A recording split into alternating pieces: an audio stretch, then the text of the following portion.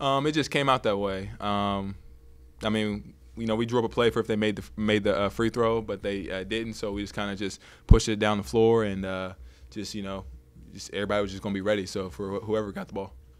I mean, it's MAC basketball, late in the conference play. So we always expected a dogfight. We didn't expect anyone to come in here and roll over. I mean, yeah, we expected more shots to go down and a little bit more on the offensive end, but it didn't. And our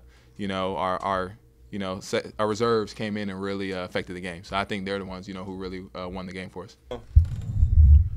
I would say that was just the flow of the game, I mean, because we're always in the gym, always getting shots. I guess the ball just wasn't going our way this half or that half. Yeah, we got to do better about it next game. A word for this year that we've kind of, talked about a lot and shown a lot has been poise. Like I said, it wasn't easy for us in the beginning. There was like a little lid on the rim. I mean, it is what it is. But, I mean, our bench players really stepped up and really, got us going. I mean, we were down, 4-17 in the first half. Was it the Reese alley-oop, one of those key plays? I mean, no, it was a lot of plays. I mean, that was one of them. You had defensive plays. That was a big deal. Rebounds, blocks. There's a lot of plays that go unnoticed. A lot of people want to say that, yeah, my shot at the end was what won the game, and that's really not it. When you look between the lines, it's really, their win. Yeah. I mean, that's part of it too. Like no one can expect to not really make a shot. But we try not to let offense affect our defense. So that's our goal that Gross kind of constantly says is we don't let our offense feed into our defense. I mean, yeah, we're always happy to win and grateful to win. So I mean, a lot. We really didn't put ourselves in a good position to win. But like I said, the bench mob came in and they really helped us get there. I mean, guys were excited to play. I mean, you can maybe say we were a little antsy. But I'll say it again. The bench really came in and really won the game for us. Antsy? So. Why antsy? We haven't played in a whole week. So, we're like amped to play, Okay. excited. So, we may have been, too excited. You never know. But, I mean, we got Bowling Green next. Happy with a win today, and we got Bowling Green next. And, keep it going from there, one game at a time. It's just a constant battle. I agree that he's a very talented player. But it's just a constant battle, you can't stop someone from scoring. So they're gonna make runs. We just gotta be tough. And I think that was a part of it, but there was also multiple other plays that we made that helped us get back into the game. I mean, a lot of shooters always hear it all the time that just keep shooting. Next shot's going in, this, that, and the third. So I mean, that's just.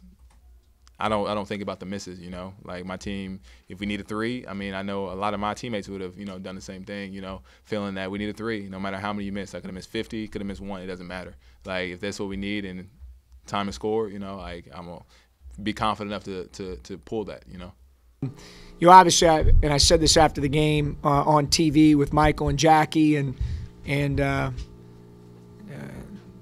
to Kevin and Rob after the game, and certainly didn't mean it in any way, shape, or form like trying to be a jerk. But the reality of it is I meant what I said, and that is I felt like they deserved to win the game. I thought they outplayed us at both ends of the floor. I thought the way they played coming into the game with their 2 wins over Buffalo and Toledo, I thought they were much better in the zone than they were in game 1. I thought their rotations were on point. Thought they played harder. Thought they were getting contributions from a lot of different guys on that end of the floor. And then offensively, they were better.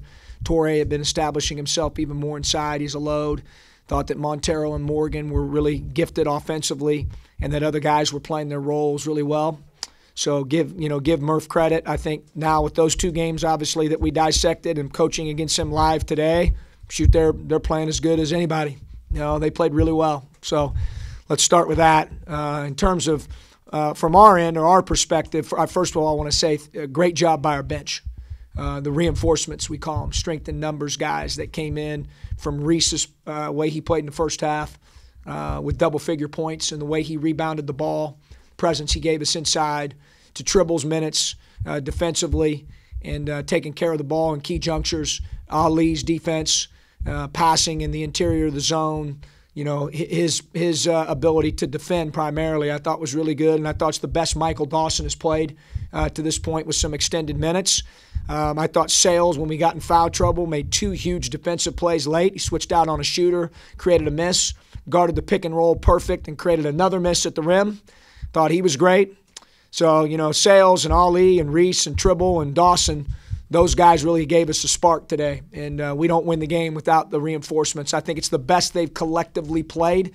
And boy, did we need every single possession of their play and every point, obviously, as you saw. Secondly, I thought obviously we made a few plays at the end of the game. Jackson's floater, Banks' vertical on the last possession to get the defensive stop was tremendous. I just saw it on film. And, obviously X makes one shot the whole game and from 3 and makes the one that ends up being the game winner on the last second action there. So, we stepped up and made a few plays. Sometimes in doing this 25 years, you got to win games like that every once in a while. If you want to have a special season, you maybe try to steal one, from the mouth of defeat. And we truly did, steal one today. But give our guys credit. There were several plays they had to make late, and they executed other than one possession where we fouled too late in the shot clock that I wasn't very happy about.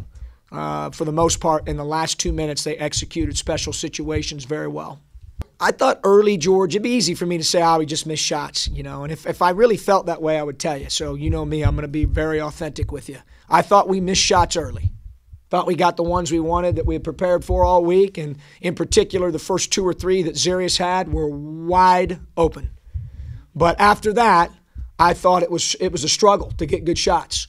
I thought that they were long and athletic and rotated well in the zone, and it was not easy to get in the middle third of the game. It was not easy to get great shots. Give them credit. In the back third, I thought we made some plays and were a little bit better. In the first third, I thought we just missed shots. So it's a combination of both. But to be honest with you, if you said, call it one side or the other, was it their defense or you use the word stagnation or pace or ball movement or execution or shot making, I'm going to give them the 60% today on that. I thought their zone was really good. Have you ever been in a situation where a team gifts you with shooting under 50% from the free throw line? Yeah, but you got to remember I've been coaching a long time. Yeah. Not very often, but I've had it happen. Okay, I've had it happen. You do it 25 years, you assistant head coach. I was thinking about a game today when we were at Ohio State. We played LSU on New Year's Eve. After the game, I was sharing with George and Larry, and they played great. We didn't play great. We looked like we had bad gas in the tank, and Matt Sylvester makes a last-second shot to win the game on New Year's Eve, and we win it. But I think if you're in it long enough, you kind of see a little bit of everything. But, fortunately for us today, they missed some free throws down the stretch that gave us an opportunity to pull victory from the jaws of defeat, as my associate head coach Dustin Ford would say. Last week after Kent, you said point blank that you'd prefer not to deal with a bye week. Did that contribute to any of this, you think? Well, we don't have any excuses. I mean, that doesn't ever do you any good. But I'm not, that. I've been very outspoken about that prior to the year, not just this year.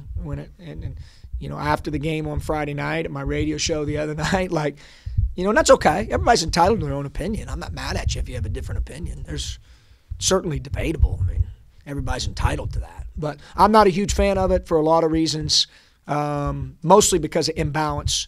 But you know what? You could say, hey, you were out of rhythm because you were off 8 days. If you want to use that as an excuse, then I might flip it around and say to you, well, we also have more days to prepare for them, George, than they had to prepare for us from a mental standpoint. So we're not going to use it as an excuse. It is what it is. The bye week's the bye week. And, fortunately we were able to skate through today and make a couple plays at the end. And, now we've got to get ready for Bowling Green on Tuesday night. John, were we going to print on tickets? Watch the Zips could be hazardous to your health. 3rd straight game, last possession. Yeah, no question. We've had 3 of them now. We're 1 and 2 in them, right? Yeah, we're 1 and 2. I thought obviously, I already made the comments on the previous 2 games that came down to the last possession, but it's our league. I mean, just is what it is. I mean, I think the league right now is really, really, really, really, really, really good. top to bottom. I think there's a lot of good teams, and I think if you're trying to predict who's going to win on a given night, good luck. It's who plays the best that night and who makes the most plays, and it doesn't matter what place you are in the standings or what you're ranked here or ranked there, or if you're the favorite or you're not the favorite, it doesn't matter. You better play that night. And I think the league has shown that in particular over the last week or so.